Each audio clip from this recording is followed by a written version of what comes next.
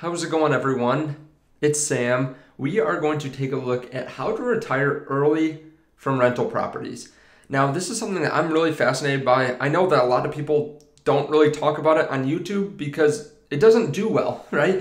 People don't really care that much because they don't have the down payment a lot of the time to be able to do what we're talking about here today. But I want to give you an example. So if you're thinking about doing this in the future, you know how powerful this can be. You know the 4 different wealth drivers that happen in real estate and how you can make a lot of money and get a lot of cash flow in real estate. Because even if you are not able to do this now, maybe a couple years down the line after some good returns in the stock market or a couple raises, you might be able to do this. This is going to be very powerful, like I said. Now, if you guys don't mind, just hitting the like button. Again, not many people watch these kinds of videos. Also, if you guys want to help out, if you guys want some free money, there is a link down there to SoFi Money where both of us can get $25 if you start using SoFi Money. So I'll put that down there just in case. Again, these don't do that well, these videos, but I think it's going to be really helpful for anyone that is interested in this long term.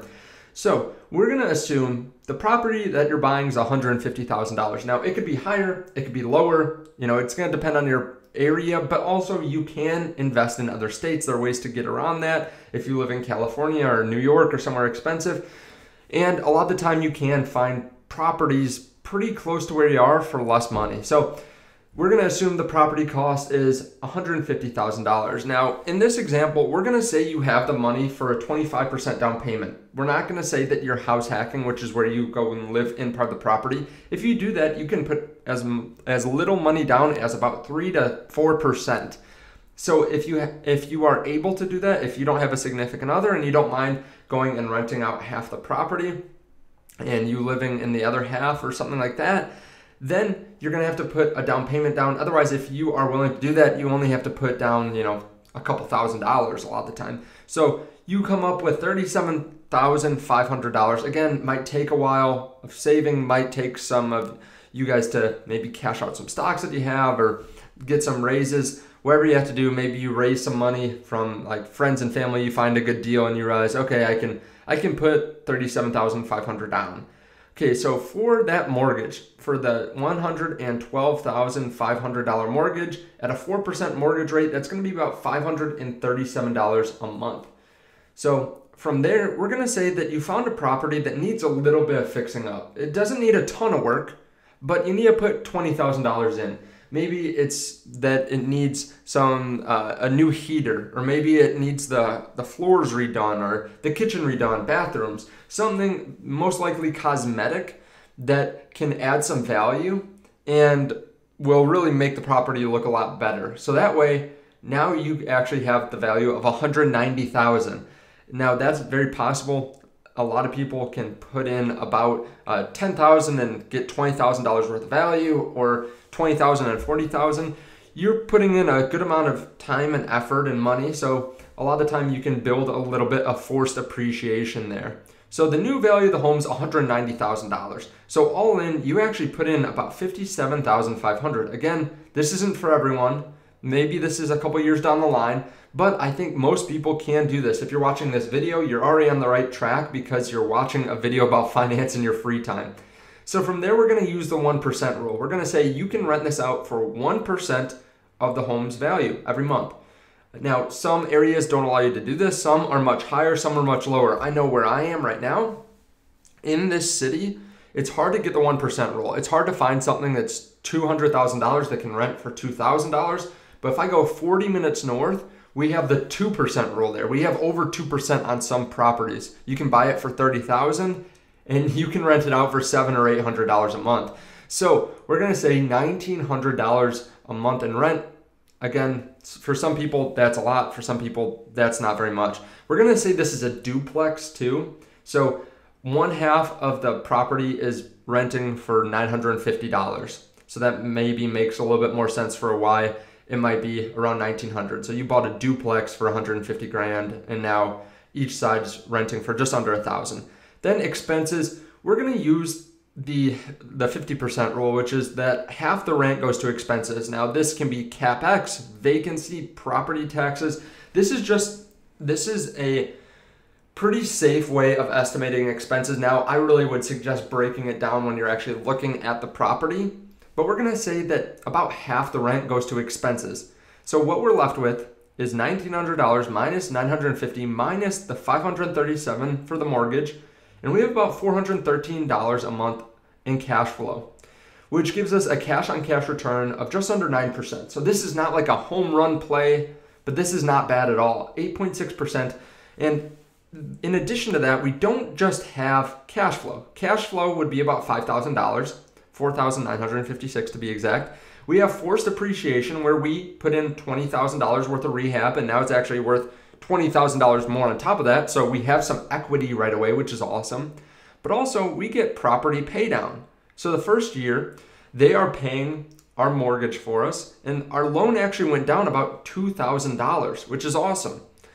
Also, over the length of the loan, it's actually going to increase the amount that is actually paid down, because as we get further and further down in the loan, there is less and less loan, so then there's less interest. So that means that we're actually paying off more mortgage and less interest as time goes on. So the average is actually about $3,750 throughout the 30 years that we're going to be paying down every single year. But then we have tax benefits. Now, this is something that's going to be different for everyone. I put this as $5,455. This is the fact that you can actually depreciate your rental properties over time, over about 27 and a half years. For a lot of these properties, you can depreciate them, which would give us probably a tax write-off. Of course, talk to your professional about this, of about $5,500. Now, depending on what tax bracket you're in, this might give you like $2,000 back on your taxes. This might be $100 back on your taxes if you don't make a lot of money. So it's gonna depend on your own situation. I put it in here. Now, I'm not gonna put this into some more of our calculations, but it does show you that there are some tax benefits. And then appreciation. So we're gonna say the $190,000 value appreciated 2%, just 2%, which is $3,800. Now the bank doesn't get any of this. We get all of that appreciation. Our loan is actually paid down $2,000. Our appreciation went up about $4,000. We got $5,000 worth of cash flow. We built $20,000 of extra equity. So our total return, which is not including tax benefits, it's not accounting for forced appreciation, it's almost $11,000, which is an ROI of about 18.7%. Now, when you include the fact that we actually built a lot of extra equity in the property, that's awesome. That pushes it up even higher. Now, looking at how you can use this over time to build even more equity, we're going to take a look here. Of course, the first property is great. $5,000 a month or $5,000 a year is fantastic, but that's not going to get you to be able to retire. So what are we going to do? Well, we are going to have to start building up our portfolio of properties. In year one, we have a cash for one property, just like we did above. We're going to buy that one property, do all the fixing up, and then actually we're going to refi it. So in this first year, we're actually going to refi it. Just pay attention to this top line here. And we're going to get about $33,000 out. Now, how are we doing this? Well, our property is worth $193,800 after the first year, because remember, we built it up to a $190,000 property and then it appreciated a little bit. And then we're going to get 75% of that out. Now, we do have to pay off our old loan, so you can do this cash out refinance. But after that's all done, you're actually going to have about $33,000 worth of equity that you can take out of the property. Now, of course, there's going to be some closing costs, a couple $1,000s or something, but I'm not going to account for that here because it's going to be pretty small in the grand scheme of things. And then we have the cash flow of about $5,000. So yes, we spent $57,500, but then we got this amount out. So we got both of these together out. Now we're going to assume that this first year or this second year, you're going to be able to put in another $5,000. I mean, you put in almost $60,000 the first year. We're going to say you put in another $5,000 just for the first couple of years here, and then we're not going to need it anymore. But $5,000, you're going to sit tight on this one property. You're going to keep on getting the cash flow. Now this year, we're going to say you raise rents about 2%. Now, this would give you, or your cash flow would go up about 2%. So you're going to have to charge a little bit more for rent every single year. We're just going to assume your cash flow goes up. Now, if you increase your rent, your mortgage isn't going to increase, but your expenses might a little bit. So we're just gonna assume a nice little 2% bump. Like I said, not anything huge, but it is accounting for some inflation. Then the third year comes around, you're still sitting tight, you have almost enough to do another property, you really need $57,500, but you don't have it. So you're sitting tight, still on one property, getting another 2% in cash flow this year. So 3 years in, you have one property. And then the fourth year comes around where you actually have enough money to invest and buy another property. So this year, you're putting in $5,000, but after this, you're not gonna have to do that again. So you're putting in $5,000 on top of your cash flow, you buy a second property and you're gonna refinance it. You're gonna do the exact same thing that you did before. You bought it at 150, you put in another 20 grand.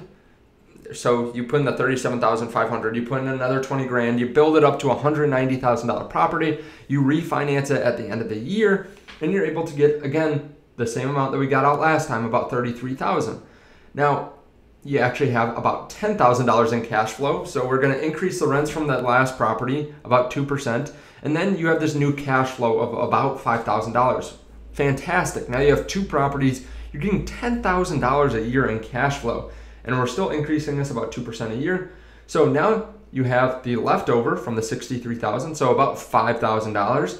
Then you have the $33,000 that you just refinanced, and then another $10,000 worth of cash flow. So now you have to sit tight again. One more year, you have to sit tight, sit on two properties, actually 4 doors because you have, again, you have 2 duplexes. You're sitting tight, you get another $10,000 in cash flow, and then you have enough for a third property. And this is where it starts to get interesting. You buy another one, you refinance it, now you have $15,000 in cash flow. So pretty significant right there, almost $1,500 a month. This year you have to sit tight one last time, and then you can start buying properties every single year. So by year 8, you have 4 properties, 8 doors. You buy another property, you refinance it, you're making almost $2,000 a month. You get your $33,000 back. You're able to buy another property. And this is the money that we have left over after buying the last property. So now we're at 5. You buy 5 properties, you're getting $26,000. And then you just go a couple years, 6, 7, 8, 9 properties. And then all of a sudden, you have enough to buy 2 properties. So you buy 2 properties in this year. You refinance both of them. You make $66,000. You have $60,000 a year in cash flow. Now at this point, you could probably retire in about 14 years. You have 22 doors, 11 properties. You're making a lot in cash flow. You have 125 grand in cash because now you're buying multiple properties, you're refinancing multiple properties, but you decide to go a little bit further. So you're able to buy 2 more doors a year, keep on refinancing, getting $60,000 out. Now, don't forget, you're still getting a loan pay down, you're still getting forced appreciation, you're getting other appreciation just from the general market. So you're building a lot of equity. But then something interesting happens. You have 160 grand. You can buy 3 properties now. So you buy 3 properties this year and you're able to actually refinance them. You get almost 100 grand out because again, you're taking your new properties, cash out, refinancing them. You have 100 grand in cash flow.